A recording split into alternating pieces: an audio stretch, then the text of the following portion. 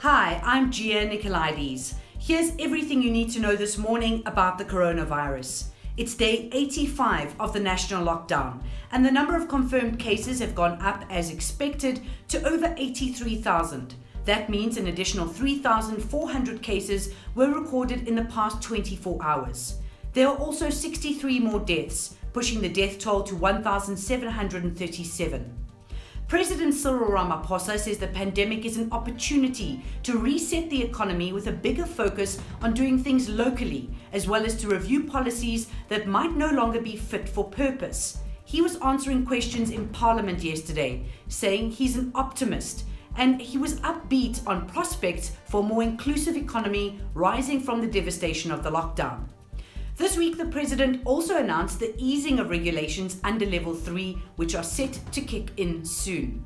Personal care services, sit-down meals at restaurants, cinemas, theatres, casinos and conferences for businesses are all set to resume.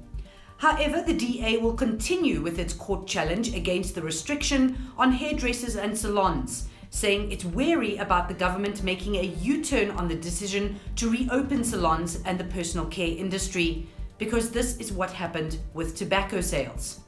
We're still waiting for judgment to be handed down in the cigarette case brought by tobacco company Fita. Taking a wider look at the pandemic, China has found that the meat and seafood sections in Beijing's wholesale food market were severely contaminated with the coronavirus. This after an outbreak was traced back to the market. Japan has lifted all coronavirus-related curbs on domestic travel, and people have been encouraged to go sightseeing or attend concerts and other events to help the nation's economy bounce back. And Canada will soon roll out a COVID-19 tracing app for smartphones, developed with the help from BlackBerry and Shopify, as the number of cases topped 100,000 in that country. For more on the pandemic, go to ewn.co.za and remember to like, share and subscribe to our YouTube channel.